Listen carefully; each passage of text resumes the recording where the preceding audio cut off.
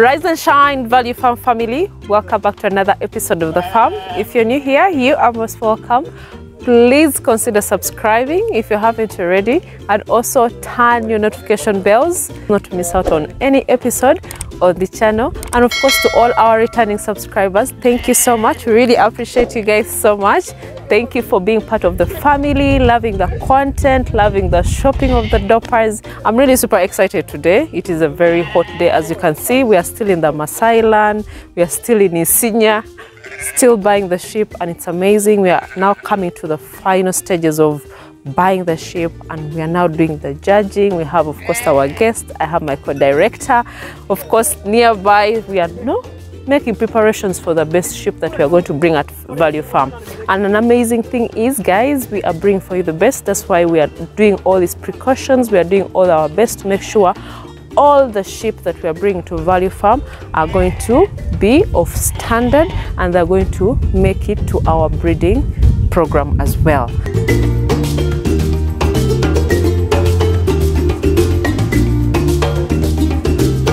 So guys, I also have my co-director right here who is going to say hello to you guys and also tell you guys what we are up to today. Hello everybody, this is Grafton. Well, today we're actually finalizing the purchases. I'm sure my partner discussed that with you guys already. But before making all the final decisions, we actually have the premier judge for this whole district who's traveled all over with over 30 plus years of experience handling and dealing with dopper. He's inspecting, he's checking, he's literally is actually going through grading the stock to see whether or not we have any foundational stock. Do we have pure breeds here? What level they are? So that way we have a better roadmap to actually start building our flock in Uganda, so that we can bring you guys the best we can find. And of course, bookkeeping, record keeping, so that when you come, you can be able to trace. We can be able to tell you guys which one is which. Exactly, pures and also the pedigree. So I'm really super excited for this, because at least you guys should really have the trust. When you come to Value Farm, you're going to definitely get the best from us. And of course, coming here, it is just a blessing as well, because you know, people in Kenya already have their association, the Dopper Association. They're really well organized. So if we can have such in Uganda, that is going to be really beneficial to all farmers who are opting to start dopper farming. Tricky thing about the condition of the animals now, do not pass judgment. We know they're not looking their best, because as you can see, this place has been going through a severe drought. Yeah. The animals are literally barely getting enough to eat. Their feeds are being supplemented. That is true. Water here is a finite resource. Food is a finite resource. The rains were supposed to start on the 15th of this month. They still have not yet arrived. So you literally could be walking within the herd and the animals are dropping dead all over the place, because the food resources are not here. So if you're in the Congo, Uganda, Burundi, you know, other parts of TZ where it's not this dry or this dire, you should count your stars and be grateful. That is so true. Because after being on the ground here, I'm never going to complain about us getting too much water in Uganda ever again. You should be happy for what we really have. And this is a lesson to Ugandans, guys. We have all the grass, so you should really start farming, because you're blessed with good climate. So people here, actually, with the hot sun, they really value their animals. With all these weather conditions, they struggle too much. They rent lorries to actually take their animals from this side of the country to a different to the other side section. They spend real money trying to protect their flock. And there's a lot of folks where we are that don't appreciate anything that is true that we have to offer, that Mother Nature offers. So that is so true. Like the water, guys, if you don't have your own dam, it is really sad. Most of them have really lost animals, but they are waiting for the rains. So count yourself lucky. And of course, we are here, of course, to the final stages. Let's wait for our judge so that he can also educate us, tell us more about the doppers, so that we can also get something to learn from it. Lesson one that I hope you guys take away from this is to try to buy your flock as young as possible. That is true. And be patient, let them grow. under your supervision. We always tell you guys about that.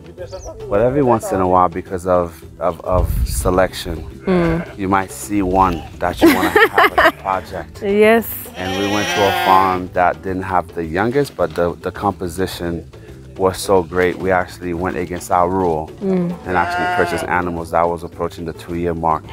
But we feel they can at least give us 2 to 3 lambs. You know, that way, you know, we think it'll be, you know, worth the purchase. We're not recommending anybody else do this. It's just so that we had to have this particular composition for the rams that we're bringing from South Africa. We feel that they'll give us a better final product down the line. Yeah. So yeah, we'll wait for the judge. He'll say a few words. Yeah, tell us more about. See you guys in a bit.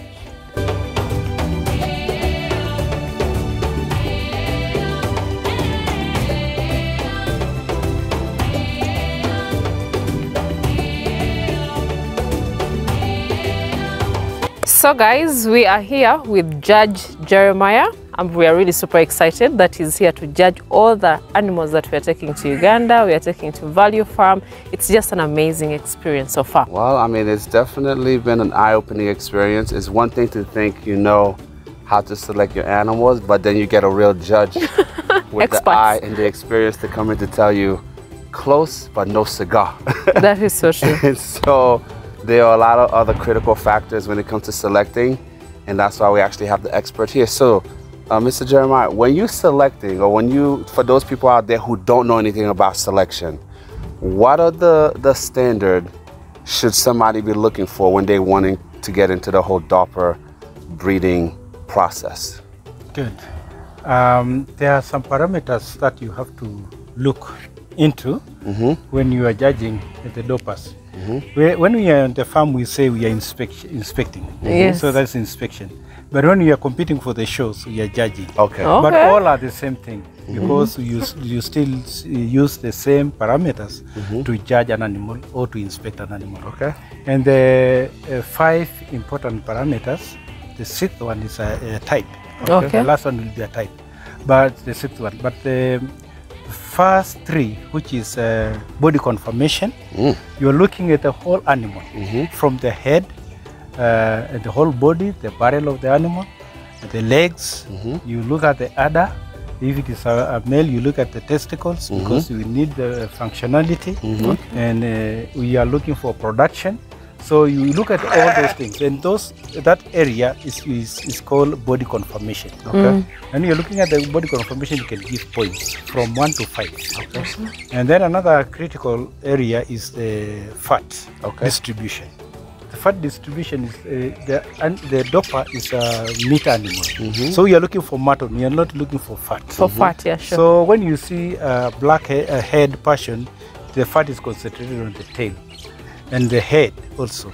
So you also look at those areas. Is there fat in that animal?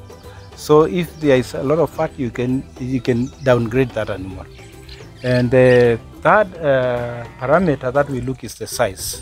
The size is important when we are looking at the animals of the same age. We look at the growth of the animal, how big it is.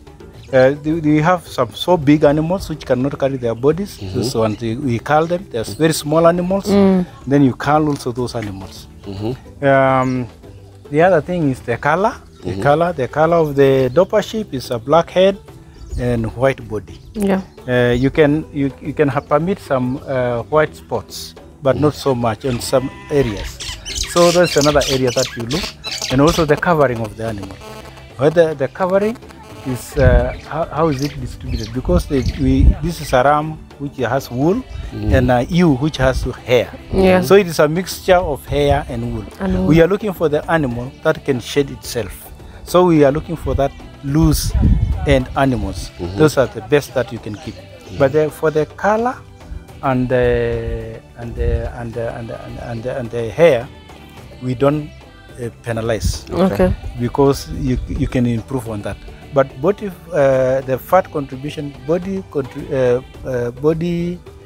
size and the body conformation, those are the critical areas that you have to look at it. Now, can you dispel a myth for some people? Don't lose your train of thought. A lot of people think just because a Doppler is not 100% pure black head, and face. Yeah. Because if they have some brown around the neck, Yeah. that it can't be a Dorper. No, the Dorpers, you allow the head, the black to go up to the shoulder, not beyond the shoulder, but on the shoulder and on the knees of the animal at the front. Other areas, they should not be so big black spots. But we also have a Dorper which is completely white, a white Dorper. But that one is, in Kenya, we have only one farmer who has imported from South Africa. Or otherwise, the rest are keeping the black and white. Okay. We don't want a white ear. We don't want a continuous bliss. We don't need those ones, those colors. Okay. Yeah. It depends even the feeding of the animal, the condition. Now it is so dry. So even the color you cannot see well. Sometimes it is dull and you see it's brown. But we have the brown, which is a brown of another foreign color. You can see the foreign color. If it is a foreign color, you do away with it. Yeah. Okay. Yeah. I saw you checking the teeth. Yeah. You can maybe tell That's other people aging, out there. Aging of the animal. The animal, just like us, they have baby teeth, milk teeth, and they break. At the 1 year, from 1 year and a half, they start to break. The two, they grow at 1.5 to 2 years. Yeah. Then the second pair will come at 4. The another one at 5, another pair, until the 8 teeth are complete. Yeah, so that is how we age. And when they start again to break, then that animal is old. So when you see your animal starting to break, you cull them. You sell them for meat. Because it's easier for them to die when they cannot feed well. Wow. So, yeah. How about how you can be able to grade the Dorpers? Because you talked about the pures, then you talked about the pedigrees as well. How will someone get to know about that? We have a breed standard. Yes. Where we follow the breed standard. We drew it from the South African one. We grade into 3 areas, Yes. The first one is foundation. You have to have a foundation breed. And then when it is registered with the Kenya Stud, both when the offspring of those foundation, you get a purebred. And then you cross a purebred and a purebred, you get a pedigree. A pedigree and a purebred, you get a pedigree. So that's how we grade. We grade up to. But what you see, you look at the animal. An animal can go to a stage of pedigree, but because of those faults, it can even be a cull. Wow. It can be reduced to 0. Yeah. And what causes that most cases? We say the ram is the half of your flock. That is true. So when you are going to select rams, you must be very careful. Translation, guys. You cannot wear an Armani suit with a pair of sneakers. So if you're gonna spend the money to get quality ewes, you need to be smart. You need to save your money. You need to have a quality ram, or else you're just wasting your time. Yes. Because you can have the best ewes with a suspect ram, and you're going backward instead of moving forward. I agree on that. Even the animals, you can upgrade animals even from local breeds. And then you get a better breed. A better breed. Yeah. So you always, when you are selecting, be very, very careful on the ram. The ram is half of your flock. Wow, that is amazing. And the lamb is your money. Oh. All right. A really good ram. Okay. You know, if we had a ram around, I could have told you, but like a man, if you look at a man, the chest is bigger. So even the ram has to have a chest and the lower on that side. And the ewe is the opposite. It's just like a woman. The woman has the hips and this side is a little smaller. So those are the features when you see physically. Physical. But also when at the ram, you look at the testicles and you look how they drop, and you can feel it. If they are pulpy, it's good. And that's you have good offsprings there. So you take care of the ram. Wow. Yeah. Wow, that is really amazing. That's great. And of course, for people who go outsourcing for this sheep in the market, it's not advisable. It's better for you to go to the reputable farm so that you can get animals with records. Yes. That is the best thing. And you as a buyer, you have to have some basics. You need to know, like I've shown you undershot. Undershot animal here. Don't take undershot animals. Don't take animals with weak legs. They have to have strong legs, and the mouth also. And they have to be proportional. So there are some areas that you can even look for yourself. Can miss out. But you can also see good animals, very good animals. Look at the eye, and even the judge when he looks at it. But if there's no production, there's no need to keep it. Sell it for meat. Wow. Yeah. As a farmer, let us be honest. Even people, when they come to buy from you, sell animals that are good. That is true. Yes, not you are selling the rejects. You are the rejects, you go to the market for meat. But if you are selling to a farmer who is going to breed, please, farmers, look the best. And that is that is your name. But if you sell bad animals, you tarnish your name, and no one will come, and your farm will ruin. Wow, that is so true. That is truly the gospel, guys, when it comes to being honest, having integrity. Because let me tell you, if you've been following this channel, we always preach that. You know, your brand is what people say about you when you're not in the room. So you don't want to be that person that think, oh, you know, I fooled this farmer because of just quick money. You get that quick money. It could be a lot of money, but by the same token, when that person gets to their farm and they test the animal and they find out the animal is sick, or they find out the animal is not performing, or you tell them, oh, this is a 75% pure, and it turns out to just be a 50-50 basic breed, you are tarnishing your reputation. And in the world of business, you can never put a premium on your name, on a good brand. That is truly priceless. So again, thank you so much. And I want to add something. Please. Very important aspect in farming. Keep records. Yes. Because records will tell you, even when you are selling, you know what you are selling. Yeah.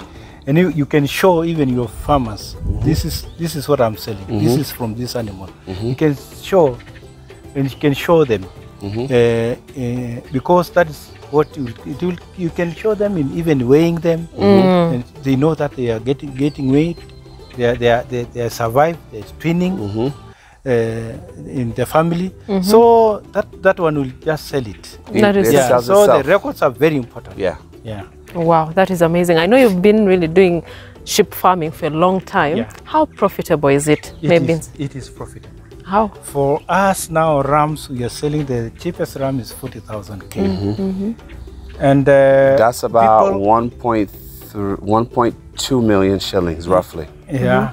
And when you go to the market, when you go to the market with animals like this, this animal sells very fast at good prices, even maybe 8,000, 10,000, 12,000, 15,000. When you go with your local breed, you are going to get 5,000, 4,000. Wow! So that is you're making money with these animals. Yeah, they really sell because they grow fast, and you get return. Wow! And they weigh more. They weigh more, yeah. That is really so true, guys. I really appreciate the judge coming here. Is also going to issue us the certificate, so just mind, you're going to get only the quality. ones that make the grades. Of course. The ones, some of them we shall also take them for commercial, but at least we shall have them for meat, since they really grow faster. But we shall definitely share with you guys our records in case you come and buy from Value Farm. You're going to get really the best of the best, because we are here with the best people in Kenya on ground, who have been doing this for a long time. We really appreciate you so much, and we hope you can come to Uganda one time when our training center is open. You'll come and train the farmers out there. You will teach them more. You shall have shows like they do in Kenya, because they have shows here for the dopers, for the sheep, so that we can also, you know, step up our game in Uganda. That's what we need for all our farmers out there. This is the first step we've taken as Value Farm, but we definitely hope for the best. And of course, with all your support. If you haven't already, please go and check out our social media platform. That is Instagram, Value Farm UG, Facebook, Value Farm, TikTok, Value Farm UG. Please go see the behind the scenes. We also post there what is on ground, what we are definitely doing at Value Farm, and also our journey at Value Farm. Please subscribe, tell a friend to tell a friend, like the video. Till next time, bye.